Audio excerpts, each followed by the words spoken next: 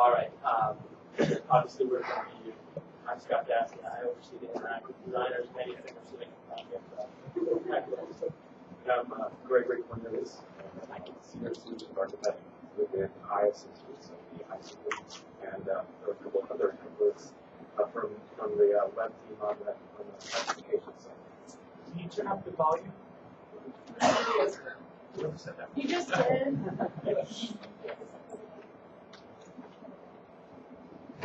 Okay. Don't you have to talk into that? No, that's fine.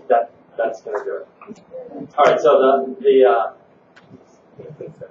exactly. So the theme of this talk, we could go on for a long time about WordPress generally, but the theme of this talk is really about synchronizing creativity with content management and the kind of conflict that exists between those two things. We did have some alternate titles. One could have been designer versus developer, which is or smart versus stupid. So first, I think I want to talk about the problem between creativity and content management. I think the conflict can be illustrated in a way through looking at various roles. And you've seen a little of this, I'm sure, if you've sat in this morning, but you have a number of people in an organization, particularly one this size, that have to have some involvement in a rollout of a CMS. In this case, we're talking about WordPress, of course, but it could be any CMS. And they all have different needs. Even within each role, there's conflict. So you can think of the executive, maybe it's the president. If you want something that is, cost-effective and reliable, but, in contrast, they want high output. They want lots and lots of pages, lots and lots of traffic, lots and lots of shiny toys. So there's conflict there. You have the help desk who requires detailed documentation, but really they're too busy to read it, so they need quick tasks that they can execute, repeatable procedures. You also have editors that have a need for something that's really easy, but if they're doing something specific, and you heard that from the previous talk here, they need tools that support their specific needs, so they want lots of features. I'll let Gregory talk about developer needs. So, of course, the developer, he's going to need features to build and want to execute on those features. But at the same time, we really want to have a lean code base so that upgrades are not a 10-month process. Yeah, and designers, in contrast, they need total freedom, of course, because it's not a lot to ask. But we want to do things quickly because we don't want to be building for 6 months before we release something interesting.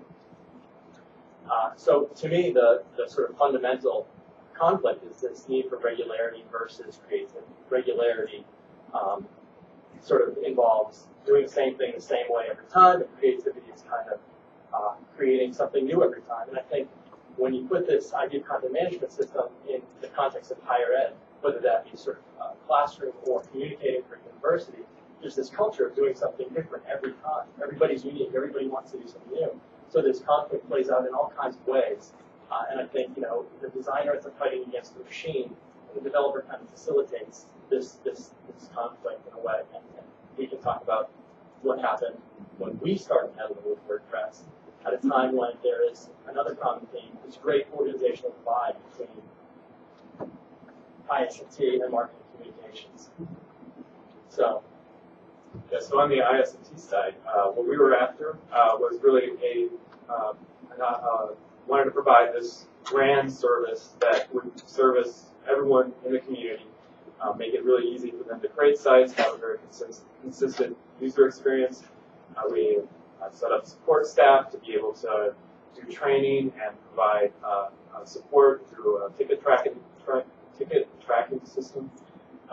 And then on the WordCamp side, we have a totally different idea. And we didn't talk much. So this is back in sort of 2007. We had projects that sort of spanned the two groups, and there were sort of bad feelings about this, so we kind of fought the battle back to back, as it were. And what we thought WordPress was going to be is it was going to facilitate our ability to make these stellar, grand, custom websites that could be supported by editors, of the particular departments. So we're thinking they're these big one-off sites because it requires so much more effort to make them. That would be reserved for, again, these super high priority clients. And so these two things were really at odds, and we had to reconcile this during the beginning of the rollout. And so when you sort of look at that alternate title, smart versus stupid, you're going to see kind of some stupid things happening in the beginning. For example, and I'll pass this right to you. By the way, we're finishing this presentation in the back of the room, so this is sort of our first pass at it. So we had the School of Medicine, and they had a situation which Gregory will talk about later, but we came in first, and there was one designer, no developers involved, and no editors involved in these discussions. Really, designer talking to leadership saying, what do you want? And designing a template, which is stupid. And they, we made a template for them and said, here's your homepage, see you later. And so then IST kind of comes along. So on the IST side, the medical campus, they had this aging CMS that had 136 sites in it. I mean, we're talking pre.NET, so ASP, all tables, yeah, lots of table layout, all kinds of bizarre ways of constructing the pages. They had over 200 editors, and the task was, with a really minuscule budget of, I think it was around $50,000, to migrate all this content into a new CMS. And because of the small budget, they decided, a decision was made to go open source, and we chose WordPress. It just happened to be that the design guys were also interested in WordPress. So even though the two groups were at that point pretty separate, we ended up zeroing on this one product, which is the WordPress. Right. So as a pilot, though. Yeah, that's not really the way to start pilot. So a year after Scott had done the design, we got started with actually this whole process of doing the migration. We didn't have the designers at that point until they were done. We didn't really involve the editors in that process. We actually didn't even have a true sysadmin. This was kind of done on the road. So there was an application developer who was a good, really strong DevOps, we call him. And so he actually spec'd out the systems and set them all up. And then we had another developer who's here today who did the actual migration script. We did a lot of testing and made it happen, but it wasn't easy. Yeah, you sort of see what's coming here. It also was over budget, too. So not only did we struggle to do this migration, but we did a bunch of things that kind of took away a lot of what WordPress really is. So we got rid of comments. Well, they didn't have comments before; they don't need them now. WordPress has 5 roles. They really only need 2 roles. Let's just get rid of the other roles. Categories. Well, who needs categories? And we also got rid of tags too. So this is all, by the way, built on top of WordPress MU running version 2.5. So it's been a little while. So the mantra coming out of this is really, you don't want to get in a fight with WordPress. There's a lot more community members out there. It's best to try to understand it and embrace it. It's a peculiar animal, but when you do so, you're going to have a much more successful project and service. Well, the age of stupid isn't over, so bear with me for a minute. While they were working on this migration, there was a year after the design for medical campus, we decided, we'll try another pilot. How about undergraduate admissions? Because they only get 9.5 million views a year.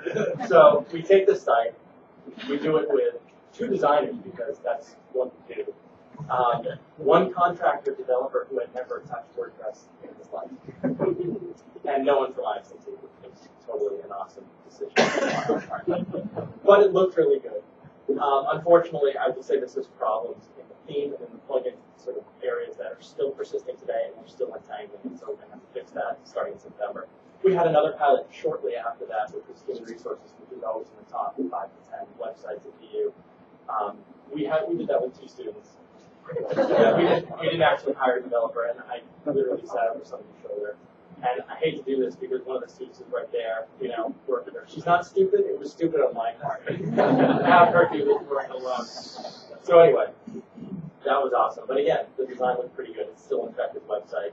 I'm going to point out that there's some SIFR for primary navigation. Yeah, and I spent about a year having to clean up various little problems with the team after the fact. At various points, the HR folks would discover, this doesn't work the way it should. Okay. Exactly. So cleanup, the price you pay for not planning ahead, we have learned.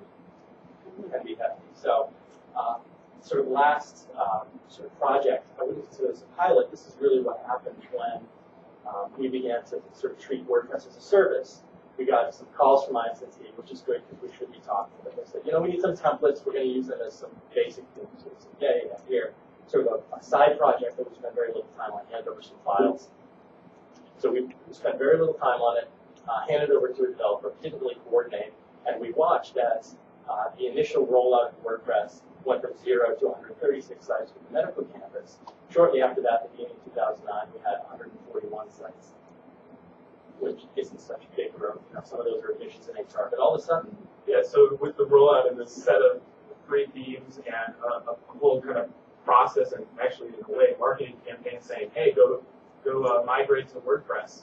You know, demand was huge, and it just blew up. And we ended up with 342 sites as of January 1. Ugly websites with really lame themes. So if you fast forward today, we have 581 sites. We'll get to sort of what happened there. But if you actually add in the in-progress sites that we have in our pre-production area, plus the blogs, we actually are running 2,732 WordPress sites at VU right now, which is a staggering number when you think of the scale of the staff. We're often accused of having sort of the biggest staff around in higher ed, but we have this huge demand for service, which is still hard for us to keep up with. So this sort of prompted us to do a little math. And since 2008, we've created almost 2 sites a day, which led to the oh shit moment. This actually happened probably back in 2009, and fortunately, in retrospect, we really started planning ahead a little bit better then, and we're entering a new age, hopefully, at this point in this talk. But we realized at that point, again, sort of in mid-2009, that these roles really had to come together, and I think the key is, it's not optional, you really have to respect and understand what the needs and contributions of all these people are that sort of work in this space. And I think, as an example, you know, designers and developers need to sort of advocate for one another and one another's needs, but the designer has to understand what the editor is capable of, because you might be handing over a site that, you know, for whom the editor does not understand HTML, can't write it. So the developer needs to sort of understand the help desk's needs so they don't overburden them. And so we kind of got to this point and sort of went back to, you know, how do you make a great site in the CMS? And you have to take good content, you have to take good design, good tools, and that's when you get a great website. Yeah, and I think that this is a little bit different when you have a CMS in the equation than when you're building static websites, where with a static website, the tools are, they're sort of not a big part of the equation. You really are dealing with just text files, and it's really laborious to edit it, but the tools are not near as important as they become when you're dealing with a CMS. That's right. So we could make beautiful sites prior to WordPress, but they stay sort of stagnant and die a slow death because nobody would update them. So we enter the age of collaboration. So this is more or less where we are now, and it's not perfect, but from this time, we get some of the work that you've probably seen if you've been exposed to the website. So this was sort of up earlier in someone else's presentation, which I find flattering.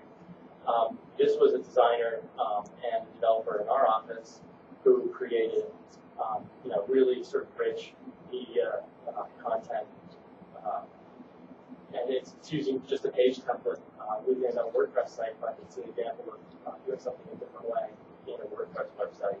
We have the international programs site, which involved not only an interesting way to sort of draw people in by making the decisions that excite them about studying abroad. We did it with video wallpaper and a sort of flash banner on the front page, but it was supported in the background by A custom taxonomy solution, so that we could provide multiple entry points into discovering what particular program is best suited to meet your needs as a student. So you could go in looking for something based on location, or you could go in based on your interest area. So we've been looking specifically for engineering. So I think it was really successful. Yeah, and their you know their business is benefiting from a good website. You can measure that. We also have the College of Fine Arts website, and this is an interesting one because this is based on a product you'll see later that allows allowed the designer to really rapidly make this happen. Right, yeah, and it's a large site, it's over 1,000 pages, so there's a lot of content to deal with, but nonetheless, because it was in its original form, well structured, we were able to really move pretty quickly to get it into the CMS. And since then, they've been able to update much, much more rapidly than they did when it was a static website. And I should underscore the point I made earlier. In these projects, we had the editors in the room, we had executives in the room, we had designers, developers, and in some cases, we also involved QA. So we have all these people from across departments, and we're sort of figuring out, hey, this isn't a service we can offer alone. This is something that we have to do together to do it well. We have Metropolitan College done by... And this really is emblematic of that multiple groups of people, because we also were pulling in course data from our course database and integrating that in the website, because the Metropolitan College, they offer sort of a la carte courses. So it's for evening classes and non-degree students. There are some degree students, but they have a special need. Right, it's more like a retail-facing business where they have courses. It's a big course catalog, it has programs, and sort of involved in taxonomies as well. And then we have kind of really glossy websites that promote research, which use some similar frameworks. This was designed prior to implementing some products I mentioned in a minute, but then sort of merged with those recently. And we have designs that are not burdened by the need to do things the same way every time, and that's liberating for us designers. We have Sergeant Choice, which is again more like a retail product site about sort of nutrition, food products. We have schools and colleges using some of the same sort of tools. This was also mentioned earlier. We have college communication, which is done by one of our designers that is traditionally not feeling bound by the rules of the CMS. So you kind of cut loose, and we sort of learn from that experience right now. So we have to be mindful of those connections and that workflow when we do anything. But again, it's nice to be able to support that kind of creative freedom. And this is a more blog-like section than that. Lots of interesting stuff happened. And then we recently, last year, launched our university-wide course catalog in WordPress. I'll let Gregory mention a little bit about that. Yeah, so they decided to do away with the printed course catalog, or bulletins, as we refer to it. And one of the challenges of this is that there are approximately 10,000 courses that are a part of that catalog. Well, when we went out and started the project, there was someone that really wasn't super new to WordPress as far as development is concerned, and his solution was to create individual pages for each one of those courses. Well, that didn't really work, so we, kind of towards the end, used some little clever development stuff where you can use what's called WP Rewrite to be able to load this external content into the WordPress frame without having individual pages or posts to actually contain that content. So it worked really quite well. So this is our getting ready for the second release this fall. That's right. Well, Gregory should skip over the fact that this probably does deserve another stupid tag, even in the age of smart or stupid. If the thought was, we're just going to make 10, 20,000 pages in WordPress, because WordPress is really great with lots of pages. And it literally just brought everything to a grinding halt when we got around the sort of 5,000 page mark. Yeah, even before that. So that's a lesson learned. And then there's this one. Yeah, so this is just a great example of how important it is to eat your own dog food. So we built the IS&T website inside of WordPress, which is a very large site. There's maybe 2,200 pages. There was a lot of hiccups along the way constructing that, but it really does force the staff to actually really dig in and deal with some of these problems that also will crop up with other folks as they're using it. So it's always a good idea to eat your own dog food. That's this thing. So that's tech-led.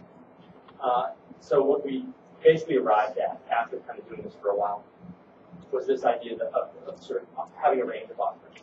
almost all of these are partner services. Again, this is you have designers from here, you have editors out in the community, you have developers and sysadmins and other people in ICT.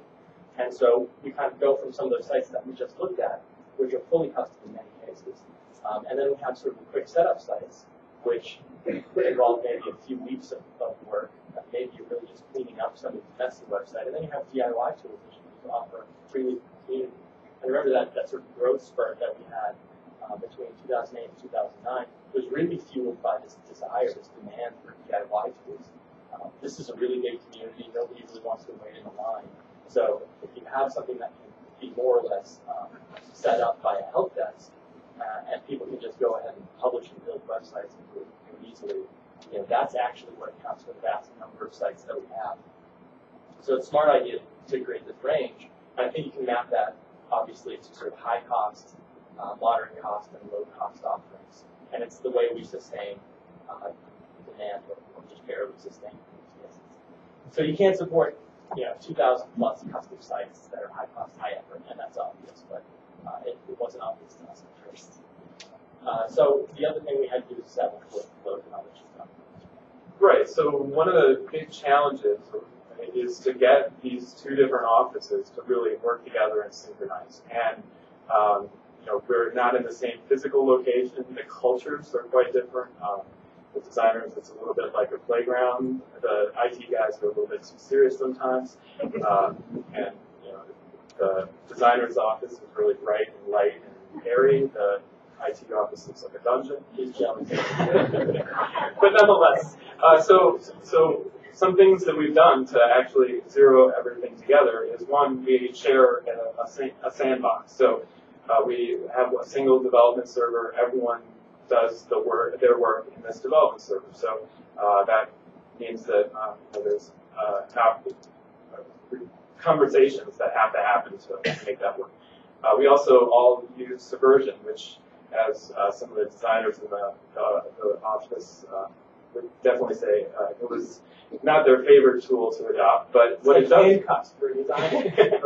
but what it does do is just it also puts us on the same page and requires communication to have that all happen. For those of you who don't know, Subversion is a code management tool so that people working in lots of different locations can commit their code to this central place where it's all kind of put together and tracked. You can always go back to previous versions for time. Yeah, and at this point, in the 3 years, we're actually above 10,000 commits to our CMS, and that's just WordPress. So it's a lot of work. And then the next thing that we try to emphasize, is always hard, is documentation. And we do that in a shared spot so that it's accessible to everyone. And then finally, collaboration tools. So we use an IRC channel to be able to communicate across the groups. And I think that that's been pretty helpful. Except if you wander into the designer IRC channel, which is just for peanuts. We call it the Google corner. So we also have a particular setup in terms of how we move code and how we move content to actually create true sandboxes that are disconnected from production, so you can actually do stuff and not worry that, oh, I just accidentally deleted a chunk of the database that represents our production websites. So we have sandboxes, and then we have a devil area that's kind of shared across the university.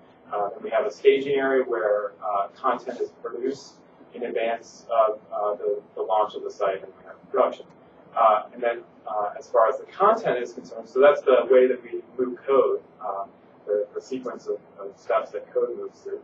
On the other end, we can pull down content from production into any of our sandboxes through a little tool that we create, which allows the designers to develop and the developers to develop the theme around real content. So the content work and the development work can happen in sync with one another. The content folks can be in the staging area working on the content, and then we can pull down fresh copies of the content and sync that up with the development.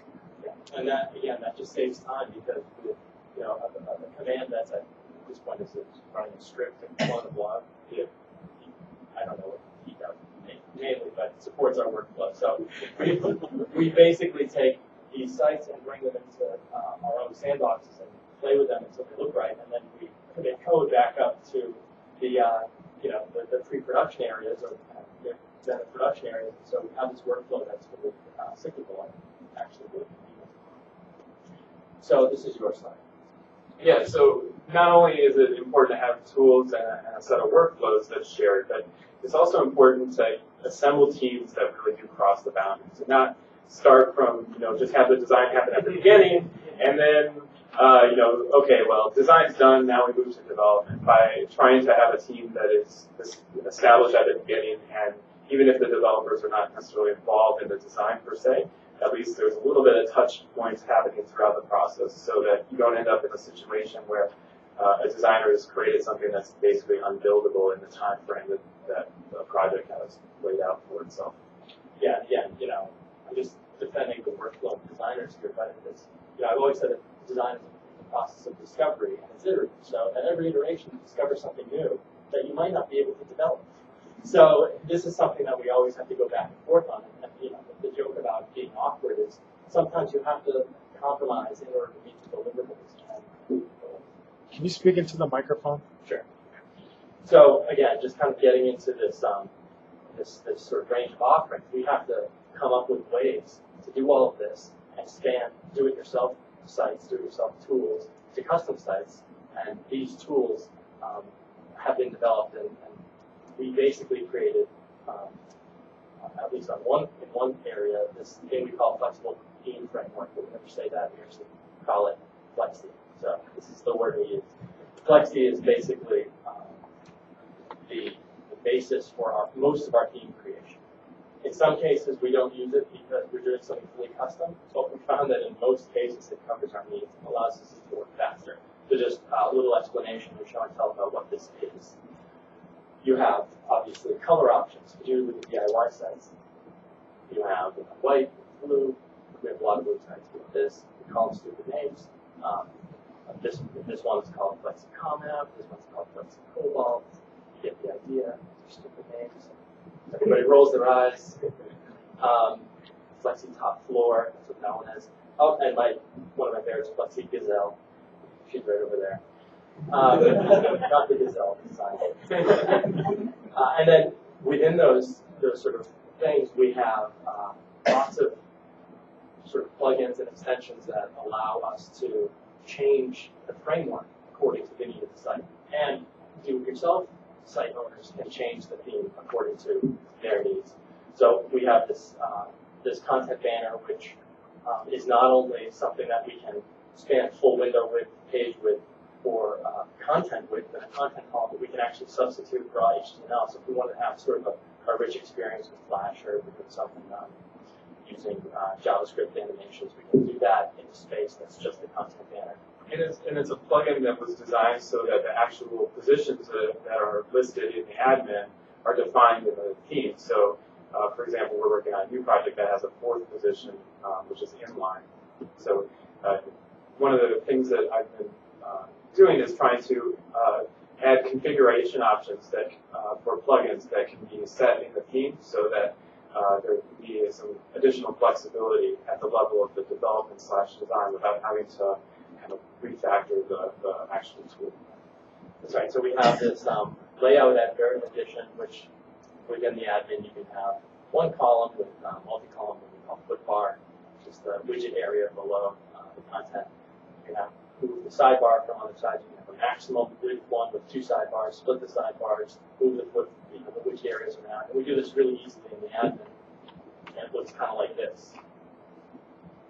So lots of possibilities when you have what is basically a starter kit for design. You can make it look however you want for the most part. It is a little markup heavy because frameworks by their nature have to have lots of containers, but that's really the only complaint that we have from our code gurus. So another aspect of this. Yeah, so as part of the service, we have a series of these themes that are just generally available, and we have automated the whole setup.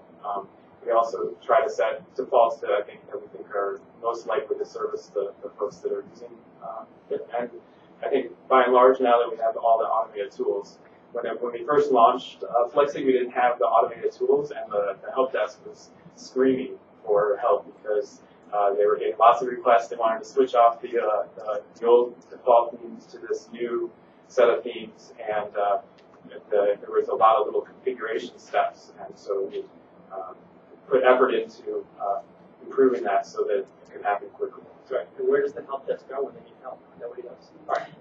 So then there are logo variations as part of the automatic setup. Because these themes are different colors, they have different backgrounds, they have different entity types, if you want to get into our terminology, we have to have these automated these sites, and there are developers right here who worked on this. It's not easy to sort of handle this, but by providing certain information during the setup, you can generate the logos automatically and insert them into the site. So this is pretty sophisticated automation. And you can talk about this. Yes, so the basis of Flexi is really the parent-child theme architecture that WordPress provides. Then we also, as I was mentioning with the content banner, we try to make our plugins extensible so that you can make little adjustments so that if a designer really wants, for example, we have this post widget that shows recent posts. Maybe they want to show a thumbnail with the post, or maybe they want it to be, I don't know, they want the date to be really prominent. Whatever it is, the theme can change how that plugin renders its content markup. So that allows for flexibility without having to build a new plugin or write new documentation for the help desk. So here's just another example. This site is actually based on Flexi, but includes a whole pile of customizations on top of it for streaming menus and so forth. So just kind of moving through some of these other things, which we'll sort of get to and then have for questions. We'll also have a way of splitting the themes and passing small screen devices to the mobile version of the site. This was a pilot we've done. We're also working on the next version. This is the bus site. Again, it has a corresponding mobile site. And then we have plugins. I'm not sure we're going to have time to sort of dig in too much. But we can publish this this document if you guys want to. Yeah, so it doesn't happen without a bunch of plugins. Probably the most widely used and most useful is this view navigation plugin that allows us to handle the issue of dealing with lots and lots of pages and changing the organization of those pages. And then this is kind of a peek into that. And then the other ones that are really important to us, the gravity forms. People love to build forms, and this makes it really easy for folks, so we don't have to deal with much in the way of support in terms of the construction of the forms. We also have a tool for being able to define access control lists and applying them to a particular page, and that page is children, to media items, to the entire website. So it's really useful for cases where you need stuff that needs to be protected for a certain segment of the community. And then we also do lots of integration with other applications on campus. So we have integration with the VU calendar. We do integration with VU Maps, and then other applications, including our emergency alert system. Right, so just so we can jump into questions, what we're working on now is a larger rollout of mobile websites as a service and also for custom applications. We're working on the main news site, which is enormous. We're migrating that data, cleaning it up in the process, creating a new theme. There's lots of custom work there. We're working on libraries, which is an enormous website. That's going to be integrated with sort of new search tools that they've licensed. We're working on magazine frameworks because we publish a lot of magazines online. We're publishing more. And we're also going to introduce some responsive designs. So unlike Flexi, which is really setting a single layout, we're going to have some multi-layout versions. And then we're really kind of at a point where we think we'd like to get back to the WordPress community, and that's just not gapping at you like this, but also bringing some code up there. Yeah, starting to share some of our tools. That sort of thing. So hopefully in the next 6 months we'll be able to get all the policy and legal things taken care of so we can release them. So that's right. So we have a couple of minutes for questions. We didn't talk too much. Please stand up and speak into the microphone, please. Sure, go ahead.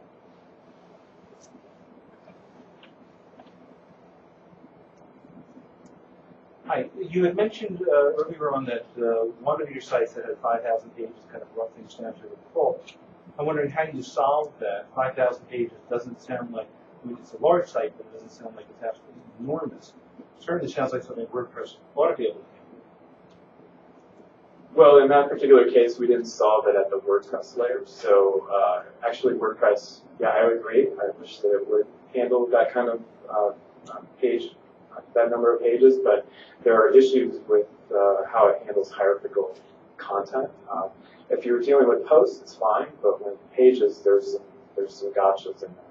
And so that's one thing as far as the WordPress community and our involvement that we're looking to work on correcting and finding out what other people's experiences are and just come up with a really good solution for it. But in that particular case, like I was trying to explain, it was all course pages that were pulling in data from our course database. So really we didn't need the pages in WordPress. We could just go directly, get that content from the course database and put it in the WordPress frame. So, and we did so in such a way that it still got cached by our super cache flow. So, next question. Hi, I'm Scott McCord from the Center for Global Health and Development at Boston University. Congratulations on building the site. I came after the site was built. I was recently at a trade show for the global health community, and we got so many good compliments on the website. People have been actually interacting much more. Getting access to publications. We have this great publication site where you can search by all these different categories. And we just started using, the question I have is about we're using one of the DIY sites for an intranet. We're kind of training the whole group. There's about 50 people here in Boston and about 150 people around the world. And we want to kind of do more with an intranet where there's much more possibility of collaboration. Have you guys explored, I know that with Drupal you can do video conferencing, but there's these things you can put. Have you guys explored more activity-based sites in WordPress or in Internet? Well, I think that's interesting to say that. We have recently begun our own version of a P2 child theme. I don't know if any of you experimented with P2, but it's basically like a WordPress theme that is like an activity stream, not like a Twitter stream or Facebook stream, which you can post videos. Their post format sounds like Tumblr. So P2 is a really cool theme. We've been doing some customizations. Our next key is going to be kind of tying that more seamlessly into web login. So the answer is yes. And we can talk about more about that. Yeah, and just in general, one thing that we've had to do is going back all the way to UMC. We have these customizations that were put in place to really focus on this particular problem, which was sort of delivering page-based hierarchical content. And right now we're in an upgrade cycle, and we're trying to clean up and remove some of that restrictive aspect so that we can then offer things that are maybe more blog-oriented or more, so we talked about something along the lines of course blogs, course tools, stuff like that. I mean, just more broad use of WordPress to solve more problems as opposed to just this particular departmental site problem. Yep.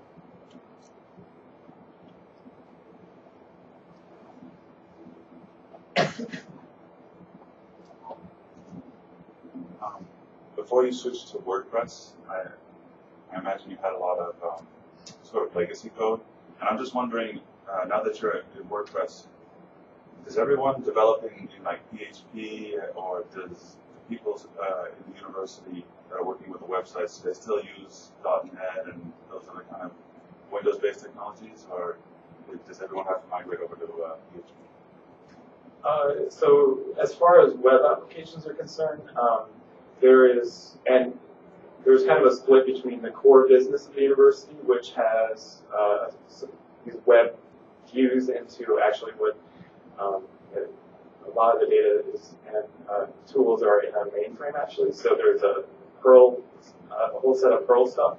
Then on the web side, the applications are primarily PHP, but we also have we're starting to move into using Python and Django.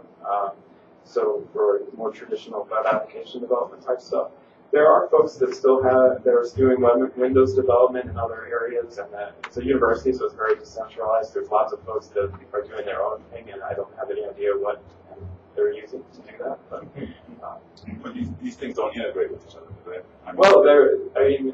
We're entering into a world where APIs, we're building RESTful APIs to be able to communicate across applications, various techniques for handling inter-application data sharing and communication. So we were doing some of that with our own stuff, but you can there's RSS and XML and JSON and all these different ways that we can share data across bridge. It's just become the performance. The performance is tricky to figure out.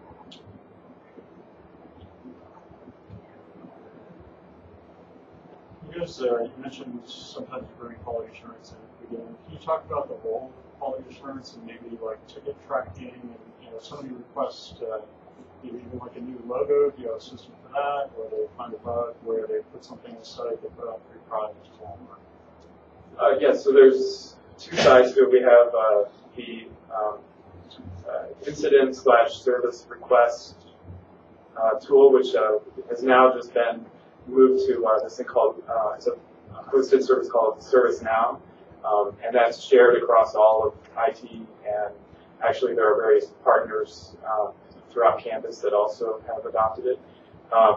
So that's handled for things like help desk support. The tickets go to a tier 1 level, which is a help desk staff that then can escalate it to the web team that's within the application development side if there's something they can't resolve. Then on the development side, we use a bug tracker. We're using Track, which is the same bug tracker that the core WordPress folks use. And the QA folks enter tickets into that. So we have a phase of, especially any project that has heavy development, where QA tests out, makes sure that the features are working correctly, and they submit tickets into Track, and that's the kind of workflow. I think this is probably about all the time we have, right? Yeah, I think it's lunchtime. Thanks, everybody.